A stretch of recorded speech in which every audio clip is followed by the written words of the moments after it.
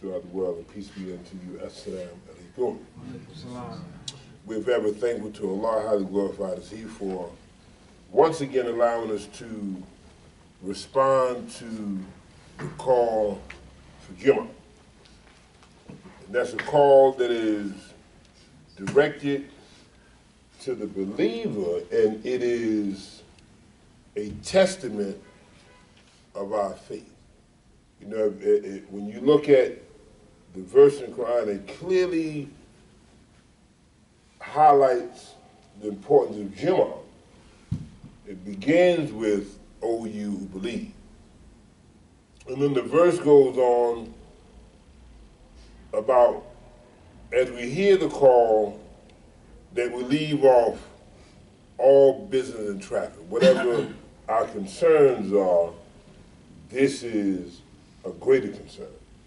So this is very important for you to understand that when you make the response to the call and make what appears to be the sacrifice, there's greater coming to you. So when we leave off the concerns of progression, business, whatever we're engaged in to advance our lives, when we leave that off, Allah says that blessings come. That's the benefit of responding to whatever directive Allah gives us, there's reward. So I know when I respond to the call and I leave my business life, I'm leaving money on the seat. As a barber, when I respond to that call, I'm leaving money in the chair. But I understand it's more beneficial to me to leave the money in the chair and respond to the call, knowing that all the good we do, Allah is going to bless us.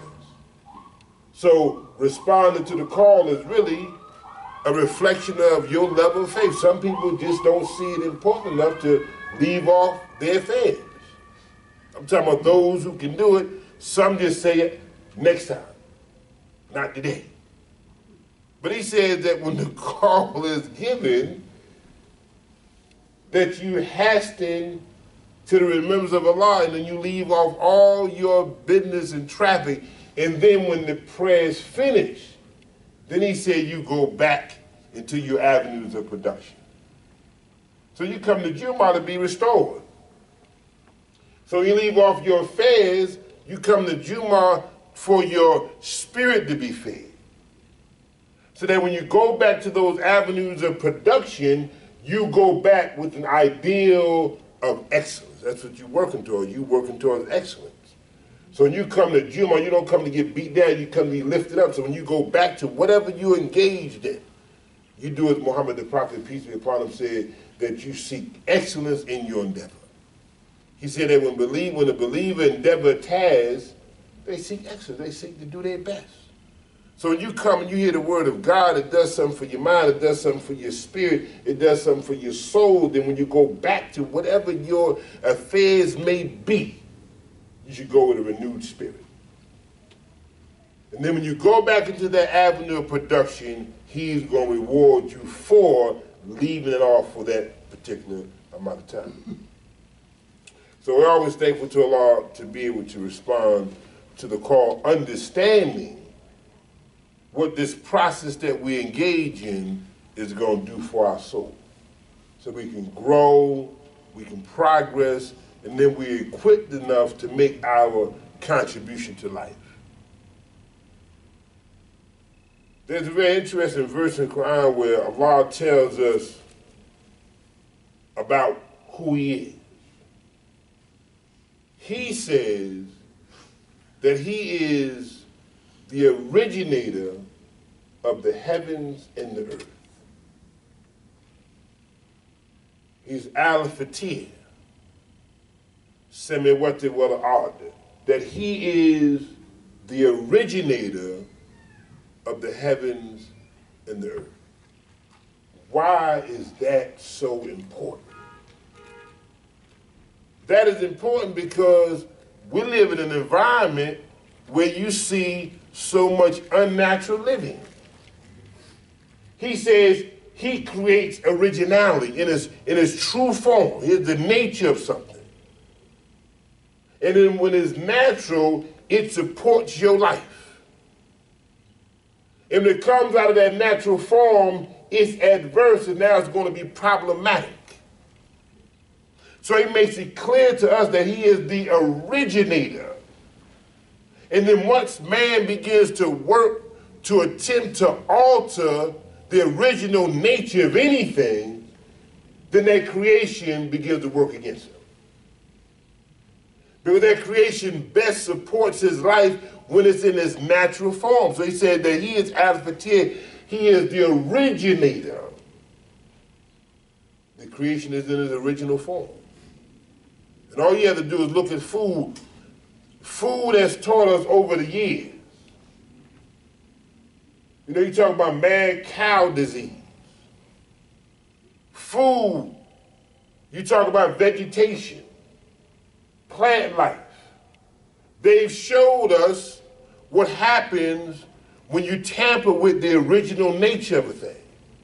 They have many of those animals eating meat, contaminated food,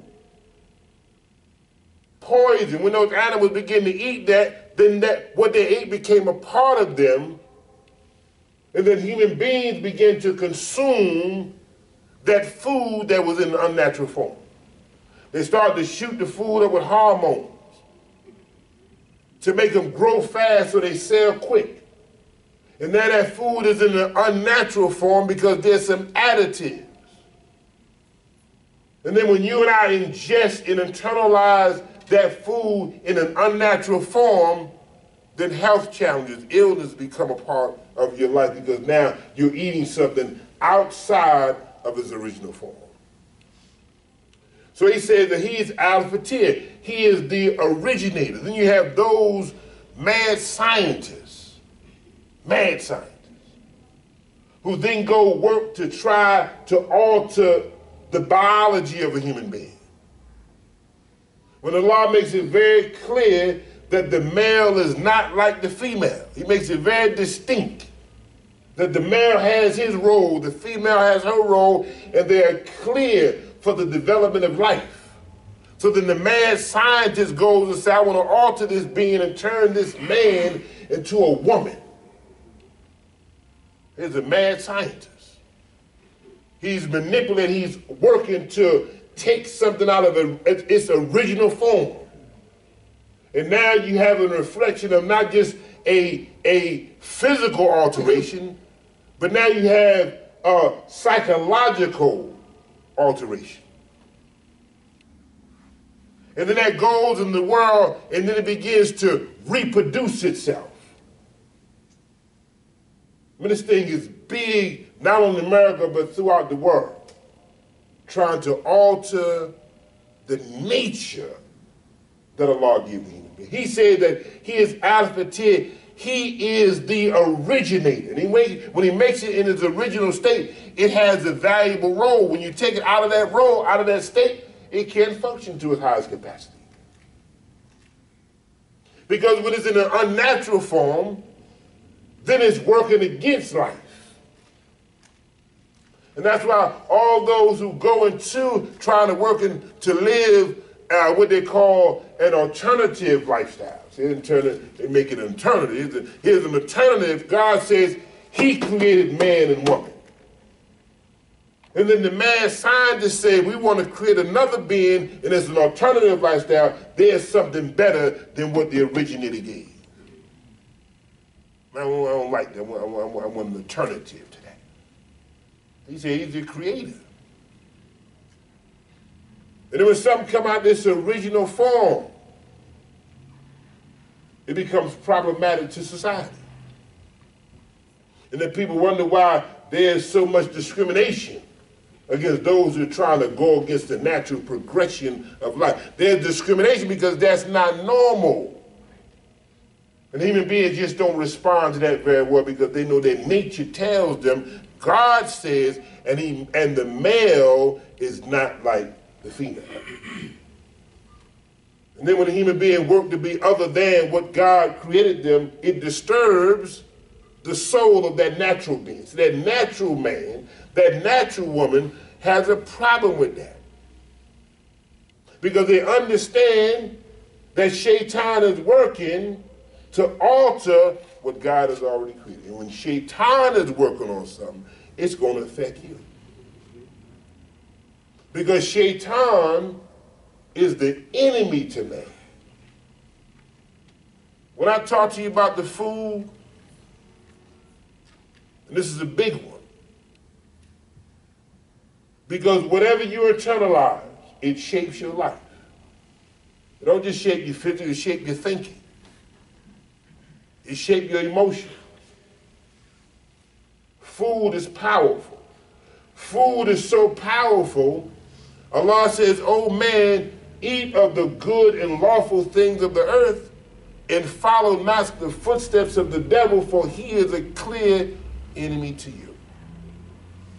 Now look how in this verse Allah is showing you that you eat something in its natural state. This good, this tayyib and halal, what is lawful and is good for your development.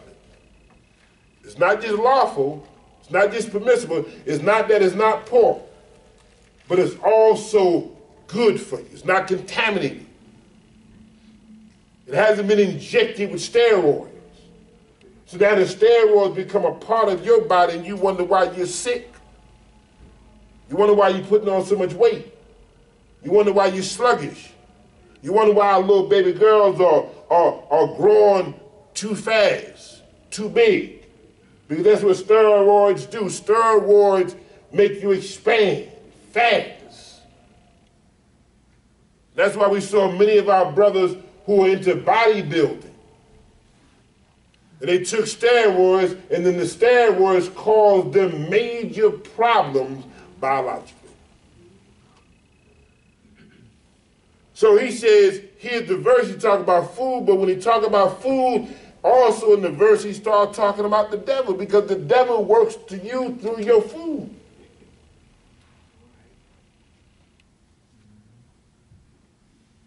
All these additives, all these different colors, dyes in the food. People wonder why their thinking becomes slower. I'm talking about young people, why their thinking becomes slower. Because they're ingesting, they're internalizing more than just what they see. That's why there's artificial flavor and artificial color. See, anything artificial, it's not in original state. He said that he is the originator of the heavens and earth. I mean, of everything. Everything in the heavens, everything in the earth. He's the originator. And when it's in its natural form, it's best for you. So he tells us clearly about the nature. And we call the nature, or the nature is, the natural state is the fitra. I want you to remember that word, the fitra. From the same word of fatir. The fitra, here's the nature of the human being. And when that nature is free to operate, it brings so much to the world. When that nature is manipulated and it is contaminated and it becomes toxic, then it works against the natural progression of human life.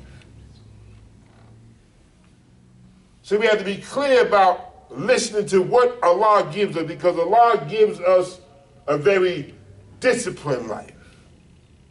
He says in the Quran that it is He who named you Muslim both before and in this revelation.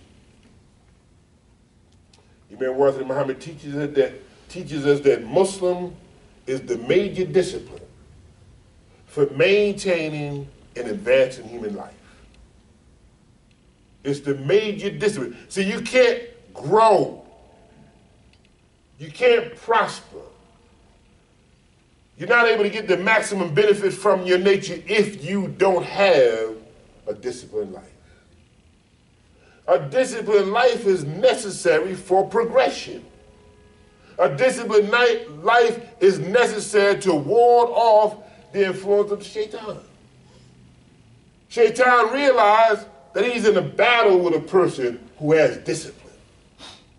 A person who has discipline is less likely to become a slave.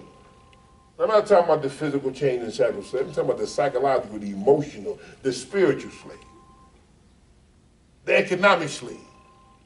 The person who experiences the greatest amount of debt, no discipline.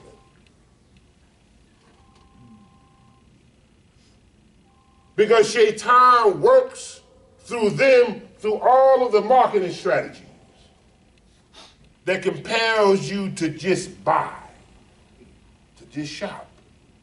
That's why I tell you before, if you ever go to a mall, there's no windows. There's no windows in the mall because they've already designed the mall in such a way that you lose touch with what time it is. You lose touch with the real world.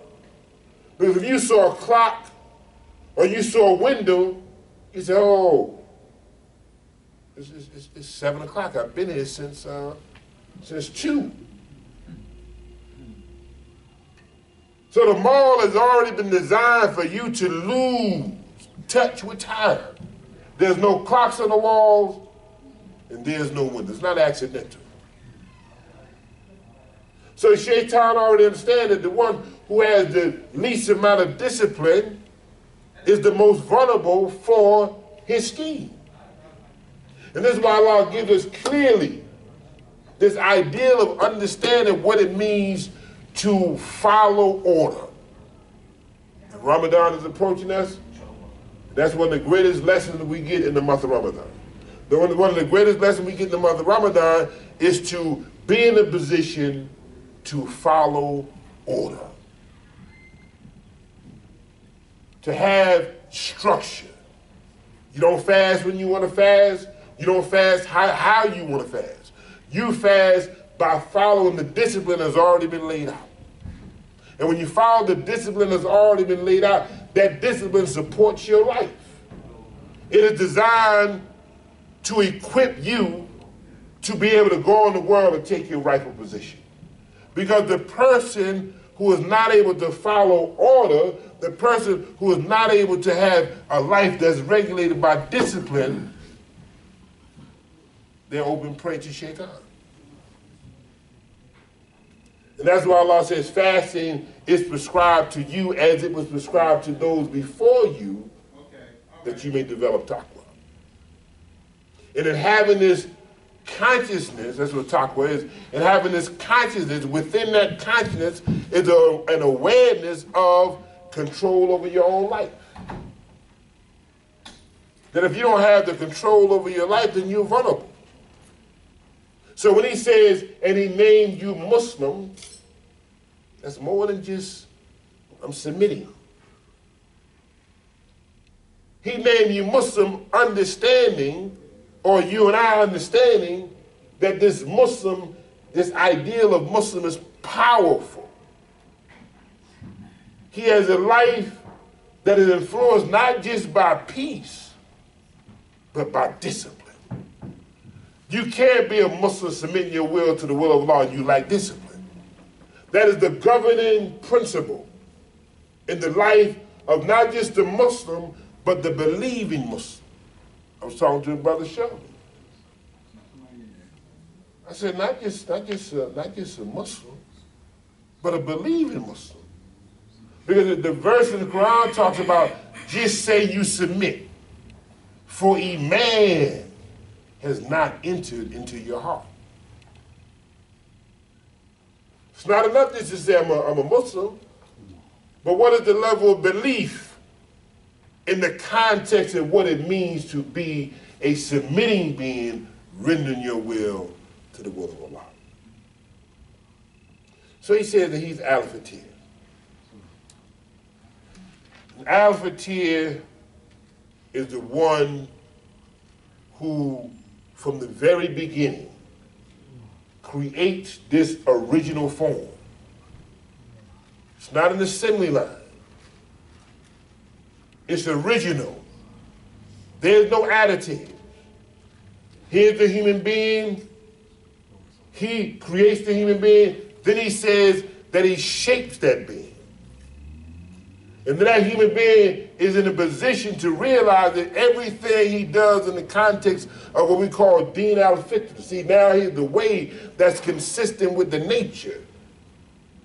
I gave you a minute ago the fitra, the original nature of the human being. So now, Deen al-Fitr is the way that is consistent, that supports the natural progression of the human being. Because when things begin to operate outside of its original form, it's problematic to the world. That's why I gave you the verse about food. It's very important for us to understand this. And I just can reflect 20 to 30 years. I can reflect on the nature of food.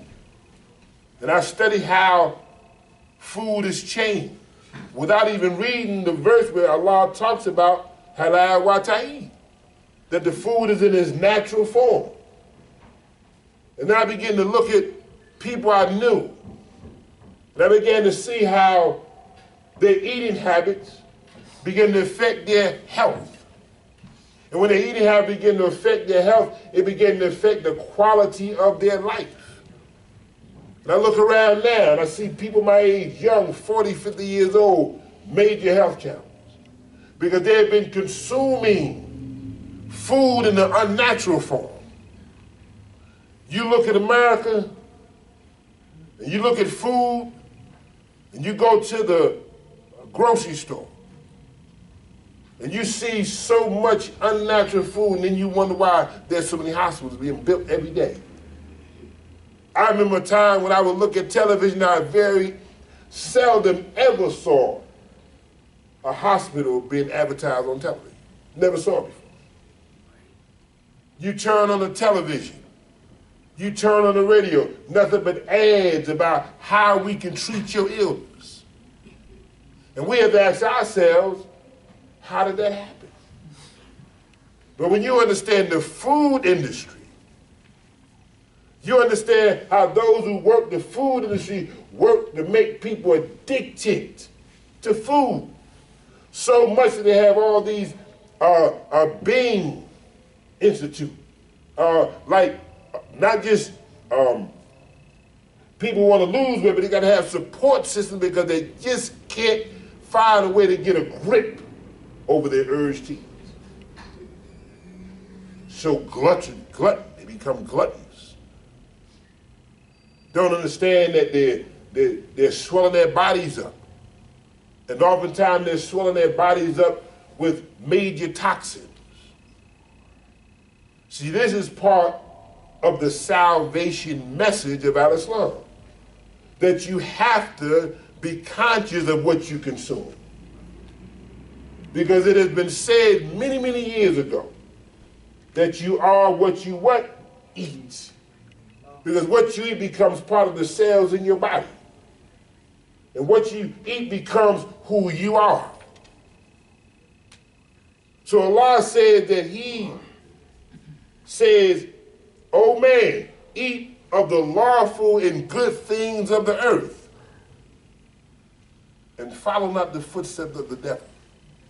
For he is a clear enemy to you." Shaitan is working through food. I want you to understand. If you get nothing from this cook bar, realize that Shaitan is working through your food.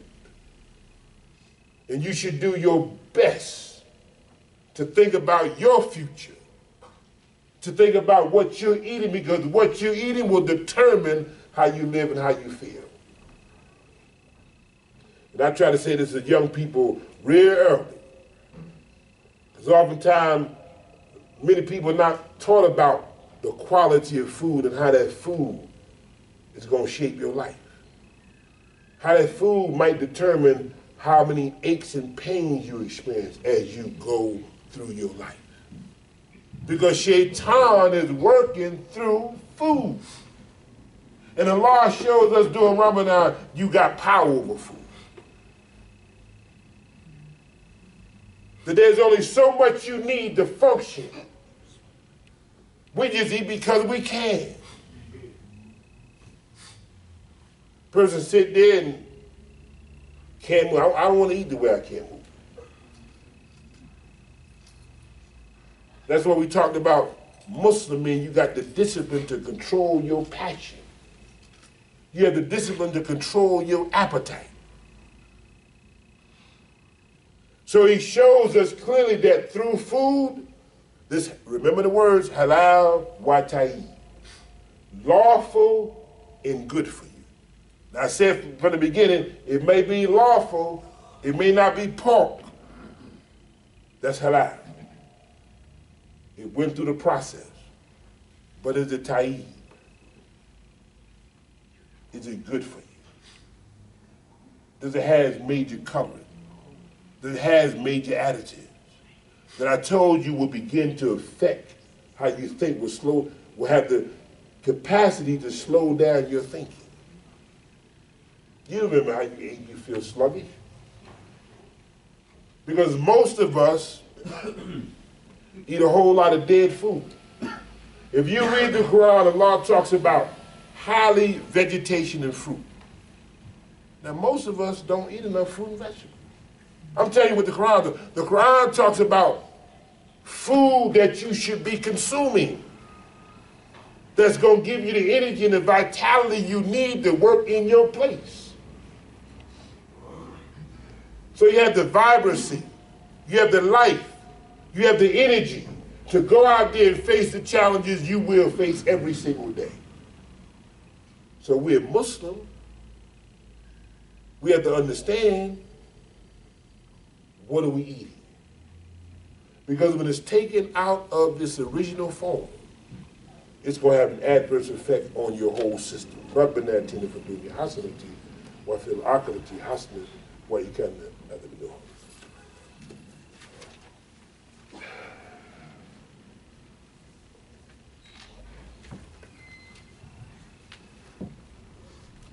Yes, assalamu alaikum. So, he is the Al-Fatir, he is the originator. Let me give a few verses that Allah talks about the disciplined life, where he talks about the believer. In one verse he said, and when I reveal to the disciples saying, believe in me and my messenger, they said, we believe and bear witness that we submit. He says, and when he revealed or when he inspired to the disciples. When you hear the word disciple, you hear the word discipline. Because the disciple is one who was following the instructions given to them by their leader, by their teacher.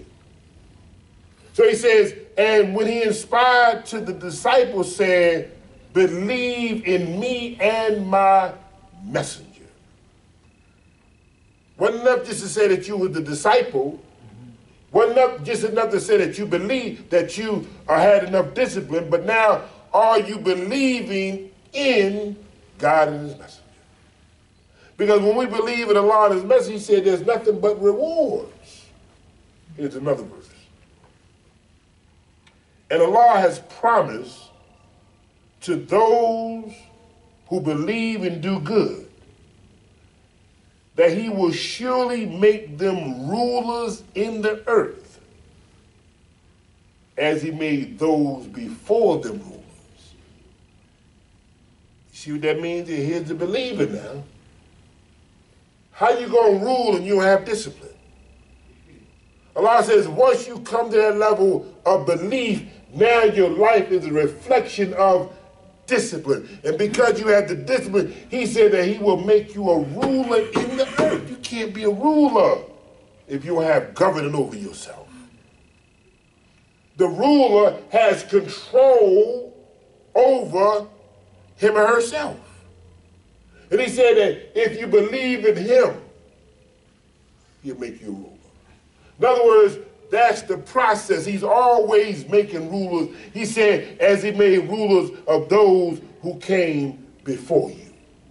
He's always in the business of making rulers.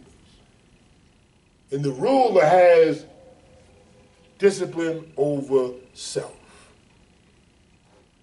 And if you don't have discipline over self, then you're vulnerable for the schemes of the devil.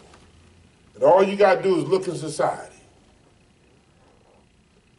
Drugs, alcohol, high levels of violence. And you'll see high level of violence as ignorance is reproducing themselves. That you see people, how can it happen? That they see one person slashes a woman, and then a chain reaction of ignorant people begin to follow that one starting point, and the ignorance begin to reproduce itself. And that's why we as conscious people have to wage a war against ignorance. If we don't wage war against ignorance, that ignorance will reproduce itself and it eventually will affect your lifestyle. Ignorance is reproducing itself. And when you start talking about jahiliyah, not just their ignorance of knowledge, but they're ignorant of the guidance of Allah. And when you're ignorant of the guidance of Allah, you're vulnerable for anything. When you're ignorant of the guidance of Allah, you will have the mad scientist that we're talking about. The mad scientist, because he's ignorant of the guidance of Allah, thinks that he can go and alter the original nature that Allah created. You can never do it. I don't care how much you begin to go to work on it, you can never change it, because he said that he is Al-Fatir. He is the original. You can't change the original nature of anything, no matter how hard you work to try to do it. But he said those who believe, he has promised to those who believe and do good that he will surely make them rulers in earth as he made those before them rule. Here's the promise of Allah to you. The promise of Allah to you is that he said he will make you a Khalifa fil ard. He will make you a ruler in the earth. That's his promise. Because you cannot serve Allah properly if you don't have a disciplined life. You just can't do it. That's why from the very premise, when you declare your faith, when you say, La ilaha illallah, that's discipline. Because from the very premise, you're being taught how to fundamentally reject anything that will put you in bondage. From the very premise, when you say la, you're saying no. When you do that, you experience freedom. When you're not able to say no, you're weak. When people start talking about pressure, peer pressure, I'm not talking about little kids. Peer pressure, not little kids. When you feel compelled because somebody else do something, you're not free. From the very premise, Allah teaches us how to say La ilaha illallah. There's no force, there's no power, there's no being, there's nothing in existence that is more worthy of your loyalty and bondage other than Allah. Your loyalty and your devotion other than Allah, there's nothing in existence. So from the very premise, Allah says La. La ilaha illallah. That is the most powerful message you can deliver to any human being. And when they make that declaration from the very premise, it's so powerful that the Prophet Muhammad, peace be upon him, said that all our past sins are forgiven and a new life comes into existence by merely saying La. That's how powerful no is. Ilaha illallah. Wa shahadu anna Muhammadan Rasulullah. That Muhammad is the one that shows me how to be a human being. Because that's what the world needs to be taught. The world needs to be taught, how do you be a human being? What does it mean to be human? That the human being must be caring. The human being must have concern, empathy they feel with another being. In order to function effectively as a human being, you must have forgiveness in your being. You must use your mental capacity. You must understand your emotional power. This is what it means to be a human being. That you can think and strategize. This is what it means to be a human being. And when we lack that care, when we lack that concern, and we lack intellectual power, we go into bondage. Because when you lack those things, you lack spiritual power, Shaitan is coming to see you. So you look around society, you see the insensitivities. I told you ignorance reproduces itself. And they go cut another person, cut another person, cut another person. That's ignorance reproducing itself because they have been reduced from what it means to be a human being. They've been reduced. Human beings don't do that. Because human beings feel. Human beings care. You slash women in their face, what's wrong with you? That's what you call sickness. And that's what we find reproducing itself all through America and throughout the world because they don't have the discipline. They've been shown to even bomb masjids, don't have discipline. That's what the verse says, see? Say you submit because Iman, real faith, is not entered into your heart. It's all right to say you submit, I'm a Muslim, but has the Iman taken root? See, the Iman puts you on a whole nother level. That's why he said he's going to reward the believer. In fact, he said that the believer will be victorious. Qad aflaha mu'minun. Qad aflaha mu'minun. That the believer will be victorious. The believer will win. That's God's promise to you. And all throughout the Quran, he talks about the believer. That's a whole different level. The Muslim is the elementary level. That's the first base of establishment. But then you got to grow up. You have to grow up from the submission to the conviction. That you have the conviction, I'm convicted to this. I'm locked into it. That's why they call a person a convict. They're locked into that system. You know what a convict is? A convict is one who's locked into a system and he can't come out.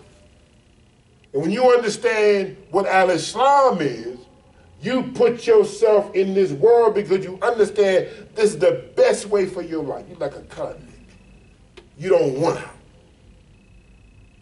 You don't even want out.